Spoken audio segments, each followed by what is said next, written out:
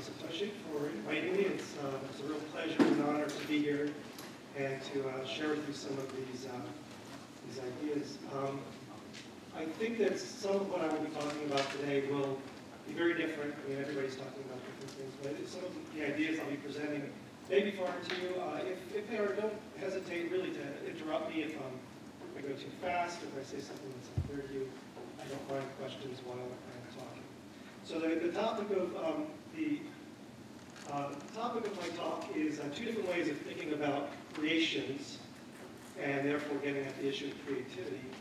And for me, this cover from a Time magazine publication from several years ago sums up much of what I want to talk about today. The confusion or the conflation of a variety of ideas that fall under the issue of creation. We have here gods, genes, and there is the DNA inside the mind. And this is exactly sort of the theme of my talk today. Has to do with our confusion of these ideas and our use of very complicated ideas and words that often create problems when we're trying to understand complex phenomena. And here's a blow-up of the cover. It says, "Does our DNA compel us to seek a higher power? Believe it or not, some scientists say yes." And for me, this cover, in all of these ways, sums up much of what I see as a problem in modern psychology and modern biology. So what I will talk about today, to summarize, is that creationism, that is the notion that God created the world, that form of thinking we call creationism, is more than an anti-evolutionary perspective. It reflects a way of thinking that I call designer thinking. Designer thinking can be detected in many disciplines and is an implicit theme of two very popular ideas within psychology and biology. Nativism, the notion that we are born with certain high cognitive capacities, and evolutionary psychology, the notion that our cognitions have been shaped and are determined by our evolutionary past. Identifying and protecting against designer thinking has been and continues to be crucial for scientific progress, I maintain. I will illustrate this perspective in two ways. First, by looking at creations and how they develop.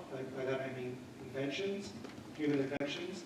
And I will argue that even human inventions develop. And creating development.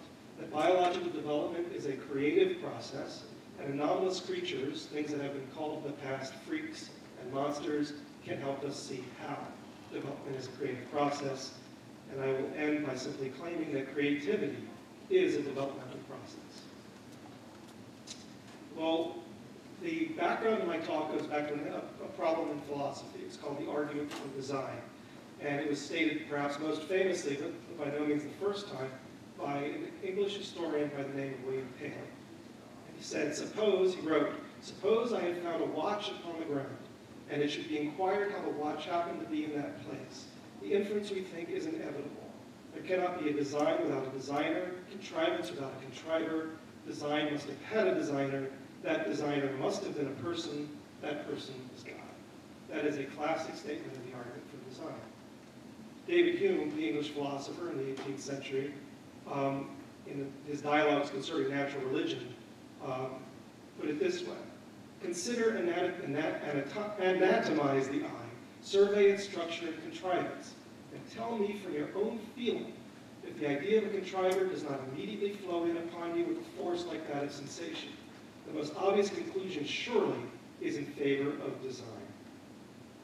David Hume, in that same book in 1776, in making fun of the argument from design, said, "Thus, for all we know, our world was only the first rude essay of some infant deity who afterwards abandoned it ashamed of his lame performance."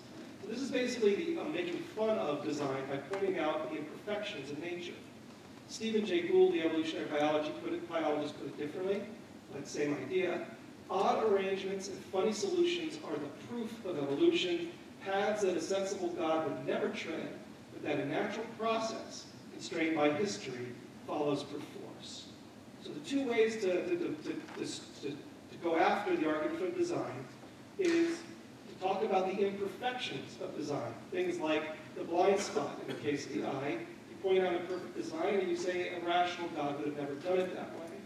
And an alternative method is to look for intermediate forms. In the case of the eye, looking for animals that have intermediate forms of eyes that give us some idea about the evolution of this structure. Nonetheless, despite all of the successes of evolutionary theory, creationists are everywhere. So here's my argument. Creationism is a framework for explaining the origins of the universe and life on our planet. But it also reflects a style of thinking, what I call designer thinking, that has had an impact far beyond the evolution debate. Designer thinking has played a role in many important issues, including learning, human invention, and development, as well as the nature and function of DNA. And in their attempt to understand complex behavior and cognition, nativists and evolutionary psychologists and many others fall into the trap of designer thinking.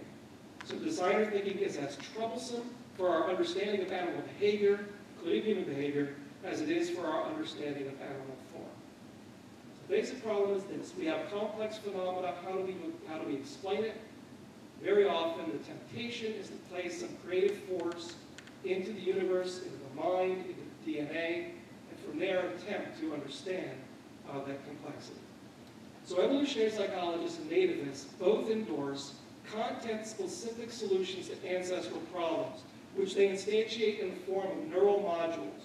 Modules in the brain that are predetermined, that develop irrespective of the developmental history of that animal, human being, that creates certain types of responses, be it jealousy, aggression, love, you name it. They usually specify genetic control over these behaviors and innate, that is inborn, programming of behavior. And underlying all of this is the specter of a concept called instinct, one of the most distorting, unfathomable concepts in science today. Let me show you how. So I wrote about this in a book. I'm happy to say it was translated into Japanese. I'm told that it was a good translation of what I wrote. I have no way, of course, of confirming that. But Patrick Bateson from the United Kingdom, Sir Patrick Bateson, talked about the problem with the concept of instinct this way, simply by pointing out the very many different definitions that are out there. It can be used to mean present at birth, something that's not learned, developed before it can be used, unchanged once it's developed, shared by all members of a species, organized into a distinct behavioral system, served by a distinct neural module, adapted during evolution, individual differences attributable to genes. These are all the different ideas that the instinct concept has tried to encompass. And the problem is that, of course, not all of these things go together in all different situations. You can disentangle them. So this same concept is used as a throwaway concept, basically to overtake or simply to gloss over, to throw a blanket over the real complex phenomena that we are seeking to understand. And nativists and evolutionary psychologists rely heavily on the instinct concept, but they don't define which concept they're actually using. And I'll get to the language instinct in a little bit. So how did we get here? We got here through a very interesting route. First, of course, like all things, everything starts with Charles Darwin. And Charles Darwin, of course, trying to understand form. He also tried to understand behavior, but really many people give Konrad Lorenz a lot of credit for taking Darwinian concepts and applying it to the field of behavior. Now, Lorenz had a very famous and very heated dispute with B.F. Skinner, the American psychologist, who founded the School of American Behaviorism, over the issue of what is learned and what is unlearned. But there was another thread that many people don't know. That's a very important thread in the history of our understanding of behavior. And it starts with an American psychologist named T.C. Schnella, who really tried to change our concept of experience, what we mean by experience, and try to broaden the concept to encompass all of the different ways in which our developmental experience, our close experiences, our distant experiences shape who we are as organisms. And he had a number of followers. Gilbert Gottlieb, shown here with Xing Kuo, another influential Chinese psychologist, and Daniel Lerner, who also had a very big fight with Konrad Lorenz over the notion of genetic and epigenetic processes in the guidance of behavior. And what we see now in the history of the field is that Konrad Lorenz has been followed by people like Donald Griffin, like Elizabeth Spelke, the nativist from Harvard University, of Steven Pinker, who's now also a nativist who's also at Harvard University. And all of this goes back to Konrad Lorenz and revolves around this issue of innate, predestined, and designed outcomes of cognition, of behavior. So I maintain that the notions of gods, genes, minds, and designs are all linked together and often mushed together and blurred in such a way that we often don't know how similar these concepts are in the history of our thought. So David Hume, once again, and if we are not contented with calling the first and supreme cause a god or deity, the desire to vary the expression, what can we call him but mind or thought, to which he is justly supposed to bear considerable resemblance? Or Fred Nyhaus, American evolutionary biologist, a developmental biologist, he said, biologists often employ two metaphors about genes, that genes control development and that genomes embody programs for development. Although these metaphors have an admirable sharpness and punch, they lead, when taken literally, to highly distorted pictures of developmental processes.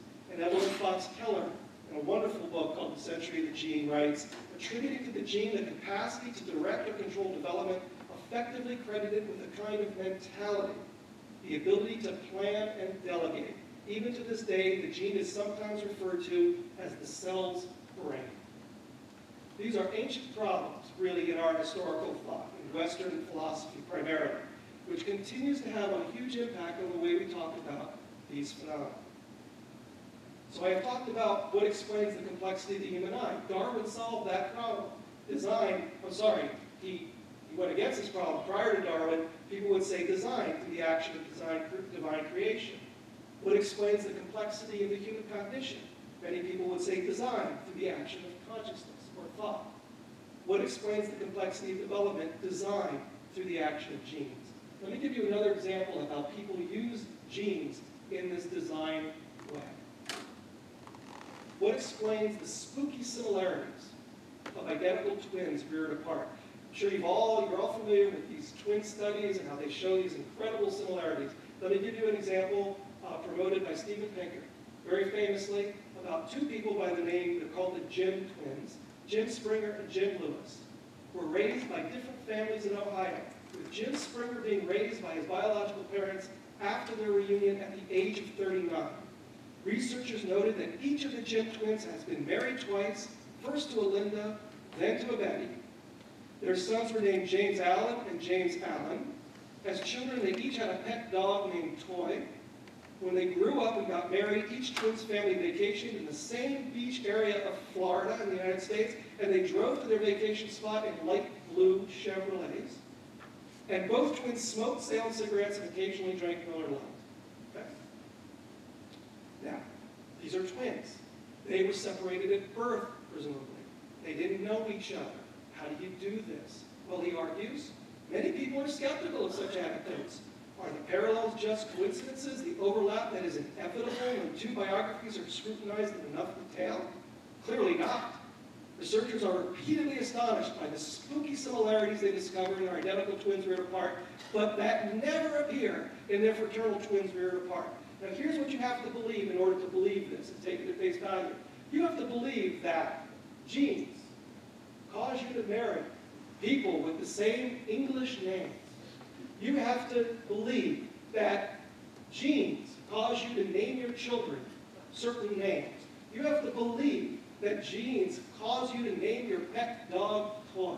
You have to believe that when you grow up and get married, genes are going to cause you to vacation in the same spot of Florida and drive to it in the same color American terrible car, Chevrolet.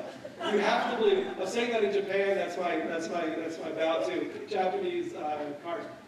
But that's what you have to believe. And also that you're going to drink, you're going to smoke Salem cigarettes and drink light beer. The thing is that this was not written as a joke. This was written seriously. And think what you have to believe in order to believe that. This is not just any person. This is Steven Pinker, one of the best-selling science writers in the world. And many people consider him to be one of the deepest thinkers about psychology. But think about what you have to believe. Many people accept these things and they say, wow, genes, those are some powerful things. because it caused me to go to Florida in a light blue Chevrolet. What explains the ingenuity of human invention? Genes through the action of reason. I don't want to go into too much detail about this. I don't have a lot of time, but one of Charles Darwin's disciples, especially in the area of comparative study of behavior, was somebody by the name of George Romanes. And George Romanes, he was an English gentleman. He had a beautiful, he had a coachman, somebody who drove him around, and he had a nice house with a fence out front, and he had a cat that belonged to this coachman, and this cat was able to open the gate in front of the house. And George Romanes, confronted with complexity, how does a cat know how to open a gate, said, very famously, if a hand can do it, why not a paw? Okay? This is a classic example of what I mean by looking at a complex problem and assuming you know the answer simply by observing it. And he came up with imitation. The cat was imitating the people who went up to the gate and opened the door. All right? Edward Thorndike read this and was very, very angry, an American psychologist, one of the founders of the School of American Behaviorism, and he devised something called the law of effect. What he did was he took cats and he put them outside of these they called puzzle boxes, and these cats were then put in, they were hungry, and they lashed around inside this thing, and they eventually learned how to get out. The question is, how? Now, he made fun of George Romanes. He said, dogs get lost hundreds of times and no one ever notices it or sends an anecdote to a scientific magazine. But let one find his way from Brooklyn to Yonkers and the fact immediately becomes a circulating anecdote. He was making fun of George Romanes. But I actually, listening to Harold talk this morning, Albert Einstein really said the same thing. I copied this into my talk. I don't know if that's cheating. But Albert Einstein said, this combinatorial play seems to be the essential feature of creative thought. And I say, absolutely. Combinatorial play. The cat is lashing about inside of that box, and he eventually hits the right spot, and he learns the law of effect. The effect of getting out of the box shapes that animal's behavior to the point where it learns how to get outside of the puzzle box. And I think that this is analogous to what Einstein was talking about, combinatorial play. The word play there is very important, varying your behavior in such a way as to produce an outcome which is good for you. And I think that's very much similar to the notion of creativity. Another issue comes up with the issue of human invention. You're all familiar with a mousetrap. Mousetraps are considered one of the paragons of human invention and design. Michael Behe, one of the proponents of intelligent design in the United States, took a flagellum of a bacterium, and he drew it the way a human inventor might draw a flagellum. And he said, see, this is a human invention, this is God's invention, this is a sign of intelligent design. So that's the question. What is the actual relationship between a human invention and natural inventions? And so we are likely to say that this is a product of design, and we wonder whether this is a product of design. Darwin would say no, Michael Behe would say yes. But the problem is that in actuality, even designers don't believe that design works the way we believe it is, right? So for example, Thomas Edison wrote, inventors fail their way to success. Just like the cat fails its way to getting outside of the box. It lashes around and has lots of failures, but then it hits the right latch and it gets out. It fails its way to success. Einstein said the same, Edison said the same thing happens. And the American engineer Henry Petrosky, who writes beautifully about the evolution of human invention, writes, artifacts do not spring fully formed from the mind of some maker, but rather become shaped and reshaped through the principally negative experiences of their users within the social, cultural, and technological contexts in which they are invented. In other words, we too easily assume that human inventions are the product of an individual sitting in a room thinking of a solution to a problem. In fact, trial and error defines human invention just as it defines how a cat gets outside of the puzzle box, and just as it defines much of actual evolutionary processes. One of the great examples he gives, and I understand I'm in a country that does not use, or is not famous for using these sorts of utensils, but one of his greatest stories in this book, Petrosky, in a book called The Evolution of Useful Things, is about the evolution of utensils. The first utensils were simply knives. You would pierce a piece of meat and you would try to bring it to your mouth. The problem was the piece of meat would often just swirl on the end. It was a very awkward thing, and often the meat would fall off before it got into your mouth. So the next step after the knife was to actually produce a two-pronged fork. But the problem with that was it did stabilize the meat, but it still wasn't very good at allowing the meat to come off easily, because it often came off too easily, and it was not considered ideal. So the next step was the three-pronged fork. We're talking human brilliance here, and the evolution of the three-pronged fork was considered better.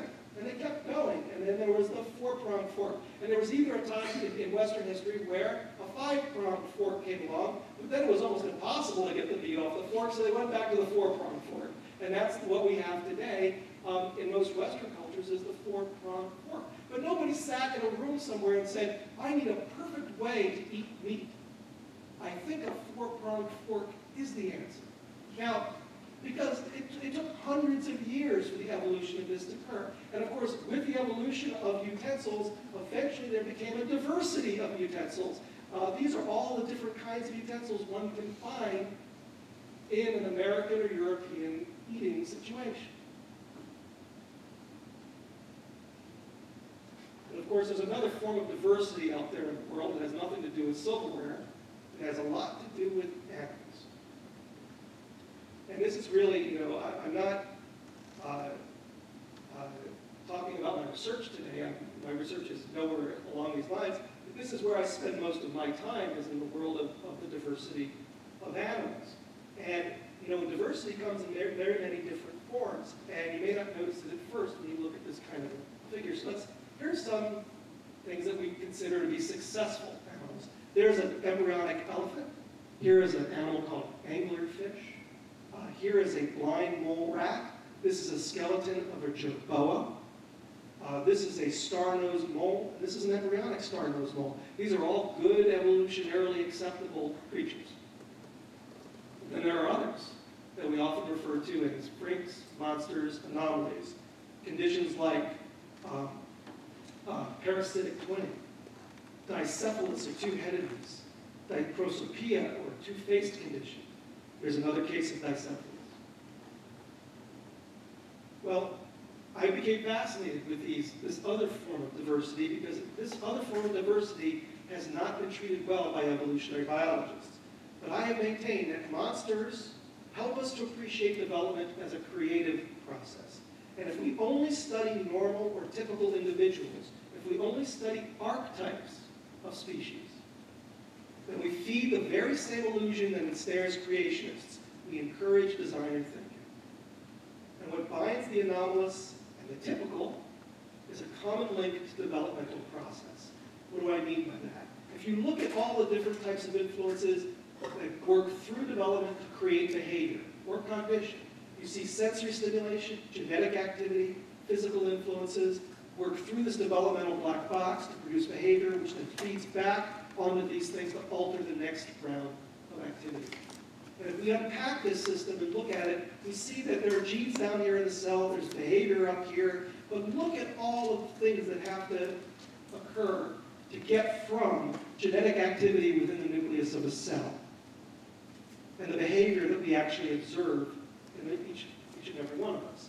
There's a lot of intervening activity that must be understood in real time if we're going to unpack the complexity and understand how organisms actually develop and function. There is a theory right now. It's not really a theory, it's more like a framework, and it's called developmental systems theory, that attempts to place all of this in context, that attempts to refocus our energy away from thinking about predetermination, instinct, innateness, all of these ideas that have really, I say retarded, but that have impeded our ability to understand complexity, towards a more comprehensive framework that respects the actual complexity that exists in the world. First of all, it talks about development as a constructive process. Next, it talks about context, sensitivity, and contingency. Things are not predetermined in a contingent environment. And joint determination by multiple causes, including the notion of interchangeability. I will be giving you examples of several of these. Distributed control and extended inheritance. Harold alluded to this earlier, that inheritance no longer is linked exclusively to genetic transfer. Epigenetic processes, non-genomic transfer of information across generations is now repeatedly being appreciated as an important factor in evolution. So in our history, for the last 100 years anyway, and in part because of Darwin, we've separated development and evolution into a dichotomy. In fact, throughout most of the 20th century, development was taken out of evolutionary theory and was considered to be unimportant, for the most part, for understanding the evolution of organisms. So here you have a two-headed, a lizard saying, I'll pick the blue and I'll pick the red. I don't think we should be choosing. As I'll argue, development and evolution are intimately connected, inextricably linked to each other.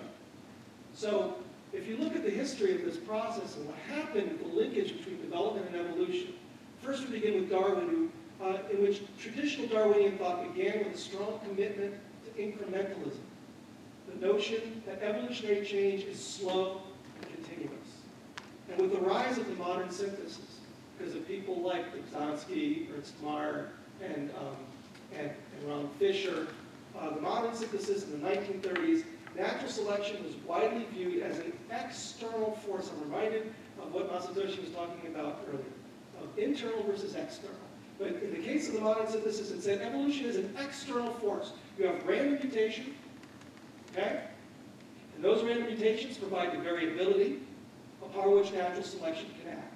In the same way that a cat inside of a puzzle box produces variability upon which it can choose which aspects of that variability get it outside of the box. This is why behaviorist ideas have often been analogized with evolutionary thinking. But the modern synthesis very much is committed to incrementalism, external forces acting on random mutations. But in the 1890s, as is now increasingly being reappreciated, William Bateson, an English biologist, who actually gave us the word genetic as we understand it today, William Bateson saw that developmental variants can arise discontinuously and for a variety of reasons. In other words, he focused on internal forces of evolutionary change. Later, William Goldschmidt, a very well-known geneticist who was absolutely destroyed by the proponents of the modern synthesis because he used the phrase hopeful monster, which got him in a lot of trouble. He was vilified, he was made fun of. He's still considered one of the great geneticists of the 20th century, but he wrote, "We must not forget that what appears today as a monster will tomorrow be the origin of a line of special adaptations. The dachshund," speaking of dogs earlier, "the dachshund and the bulldog are monsters. The first reptiles with rudimentary legs or fish species with bulldog heads were also monsters." In other words, perhaps some of these odd species we see out there begin as developmental variants. Okay? And Harold was talking about this as well earlier today, this issue of chance. And Paulie had a point. What are the odds of all of these things happen if everything is due to random mutation? Okay? But what Bateson was arguing was it's not purely random. Some developmental outcomes are more likely than others. Per Alberch in the 1980s echoed Bateson's view and appealed for renewed emphasis on the study of form from an internalist perspective. In particular, he argued that monsters provide a good starting point towards such a goal. They represent forms that lack adaptive function while preserving structural order.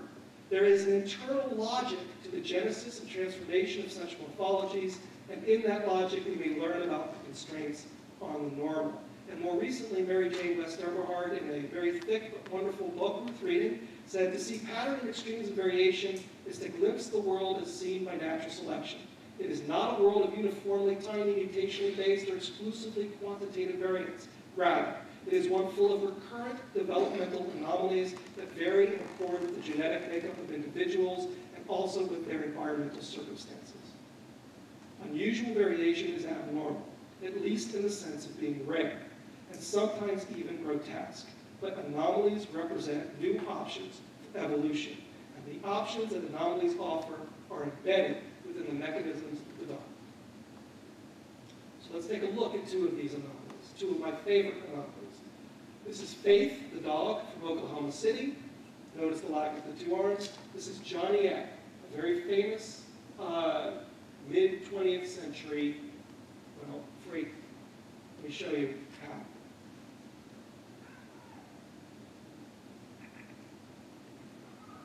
Here's John. You see him? He has a condition known as an amelia. He doesn't have fully developed bottom legs. So what happens with Johnny Eck is, if you watch this again, watch how he moves. Watch him go down the stairs. And watch how elegantly he crosses it.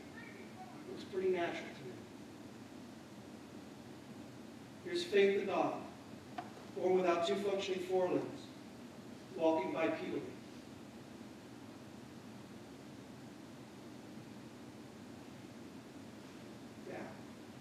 Our ability to walk upright is one of the crowning achievements of human evolution. Faith did it in a year. There's a lot of plasticity in development. And if we don't appreciate the adaptability of development, we necessitate the need for exorbitantly complex explanations for things. Development is capable of doing a lot of things. I'm not talking magic. I'm just talking about organisms adapting in its environment. Let me show you what I mean in the concept of development as construction. Here is a normal species, the jerboa. Here's what it looks like as an adult. It's a bipedal species. This is what like I said, this is a day 50 jerboa, and there it is in real life. But if you look at it back through its early days, you can see there's a period of time when it's walking on four limbs. There's a period of time when it can't walk at all because its limbs are so long, it can only drag itself around. And then there's a period of life when it looks like a lot of other rodents. Voles, gerbils, gerds, dormice. When they're born, they don't look like jerboas, they look like rodents. But as they get older, their morphology changes. In the case of the jerboa, its limbs elongate. These animals are squat. And this, for example, this vole engages in a behavior called punting, where it basically rotates around on its hind limbs. Then it becomes a walker, and it becomes a trot. Gerbils also develop through this series, but also bound. They take off on their hind limbs and they land on their forelimbs. That's called a bound. This animal also bounds. Notice how squat their bodies are. This animal eventually will gallop. And this animal will eventually walk on its hind legs. All of these animals go through the same developmental process, not because they have an instinct inside of their head that tells them to be a walker and a bounder and a galloper and a bipedal walker, but because it adapts to its body in the same way that the two-legged dog does, in the same way that Johnny Eck was able to walk on its hands. If we are forced to, we will look for the instinct. We will say, aha, the jerboa has a bipedal instinct. But are we going to say that this animal has a bipedal instinct? Are we going to say that Johnny Eck has a hand-walking instinct? Of course not. We would never do that, because we know that's absurd. But when we only focus on perfectly shaped animals, on the archetypes, we confuse ourselves. We create illusions for ourselves. We lose sight of the diversity of development. So the designation of instinct is reserved for evolved behaviors expressed by well-formed normal creatures, but the developmental processes by which a dog without forelimbs walks upright, or a man without legs walks on his hands, are qualitatively the same as those by which a jerboa or a human learns to walk upright. So anomalies help us to appreciate the developmental process, with a clarity that is lost by focusing on well-formed organisms alone, and that by considering the anomalous, we look for common developmental processes that in all animals make functional behavior possible. So for example, let's go into the brain.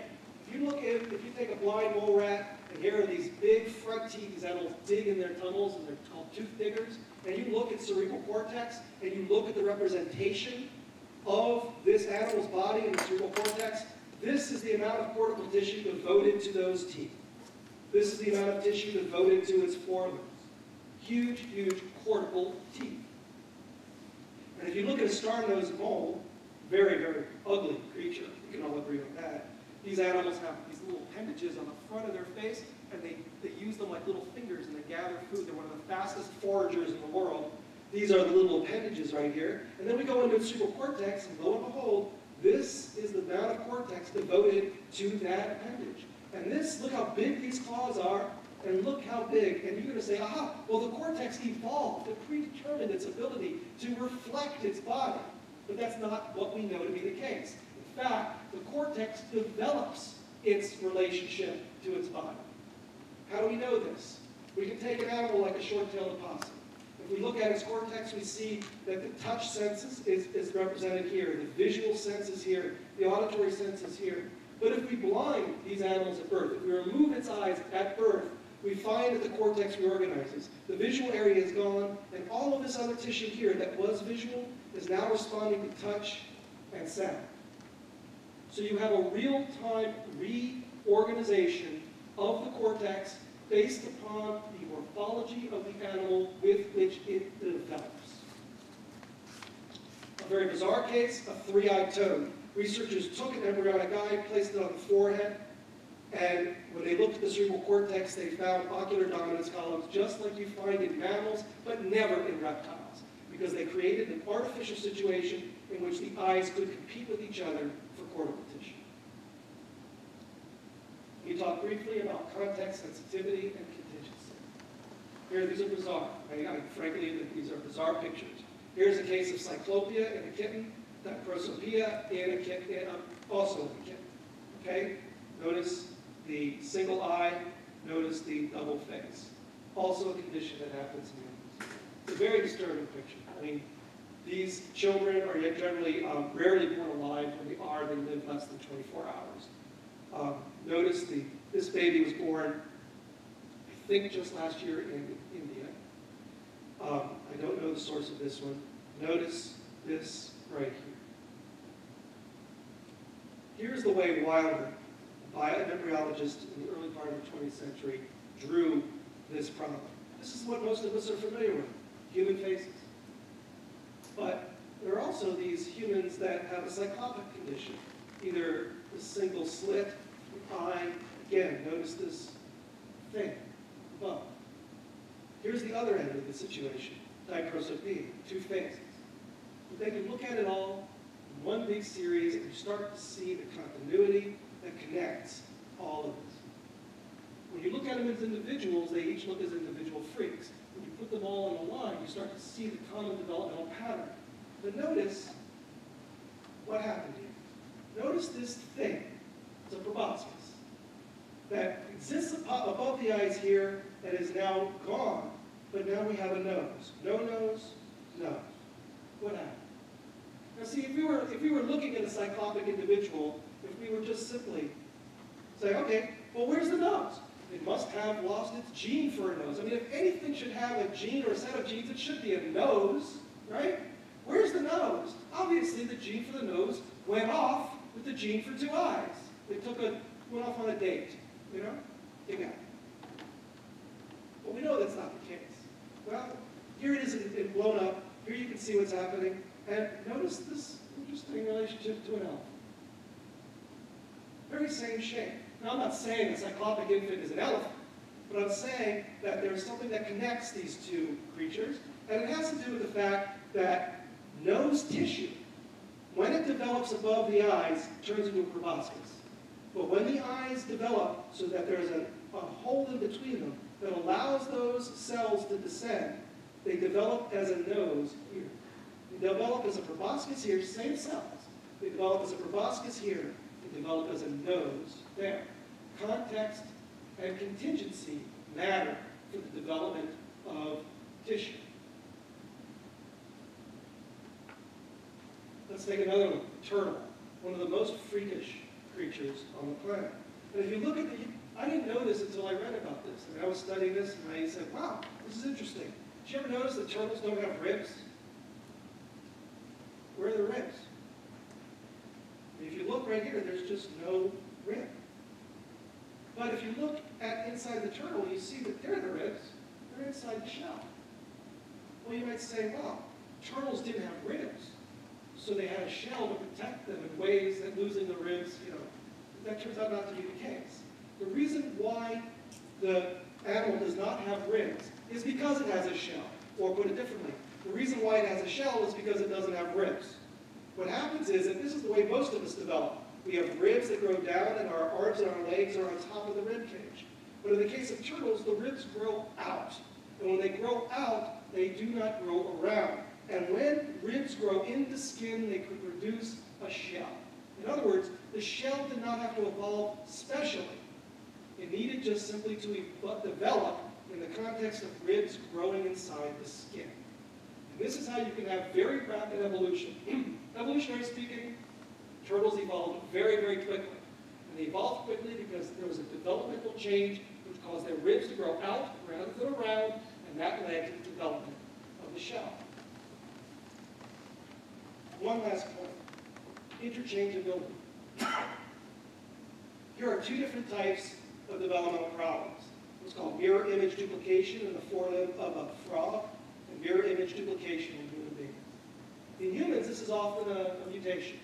But in frogs, it's because of parasitic infestation. Parasites invade the growing limb bud and can cause deformations, including mirror image deformations.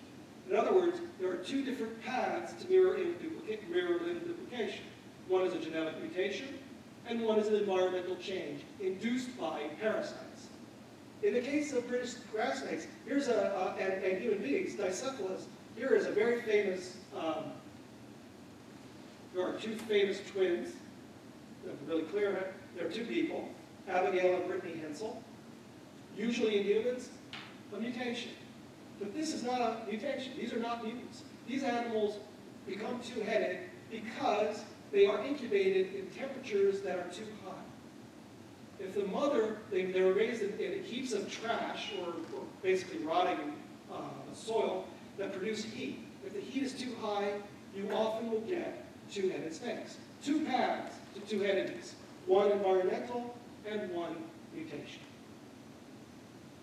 And now my favorite example of all is the fact that we all accept that males and females, especially humans, other mammals, females are XX, males are XY. We accept that as a fact. What is the essence of being a human being, or a human male, or a human female? XX and XY. I ask my students this question all the time, and they always say XX and XY. But there's also a phenomenon known as temperature-dependent sex determination. And this happens because the cascade of genetic effects of all genetic and epigenetic events is very complex, and there are a variety of ways in which temperature and other factors can come in and influence how that system expresses itself. So none of us doubt that leopard geckos come in male and female varieties. Alligators come in male and female varieties. Turtles come in male and female varieties. But it's how their eggs develop that determines whether or not they will be a male or a female. Something as essential as male and female, and yet these animals can be genetically identical. They can be clones, and yet one can be a male and one can be a female, only based upon the incubation temperature of the eggs. In some species, it's low temperatures lead to lots of males, and high temperatures lead to, or low temperatures lead to lots of males, high temperatures lead to lots of females, and vice versa. Different species have different patterns. But the point is the same. Temperature matters. So, to go back to my original thought to start this talk, words often get in the way, and the concepts that those words are connected to often get in the way too. And the words that I think get in the way are things like God, mind, genes, design, creation, which I think are often used interchangeably, oftentimes without us even knowing it. And then there are these false dichotomies, freaks and normals, internal and external forces, development and evolution. In the end, I believe that creativity is a developmental process. If we really want to understand creativity, we should be looking at how creative things develop. Because development, understanding how things change through time, is always the best antidote to overly complex explanations for natural phenomena.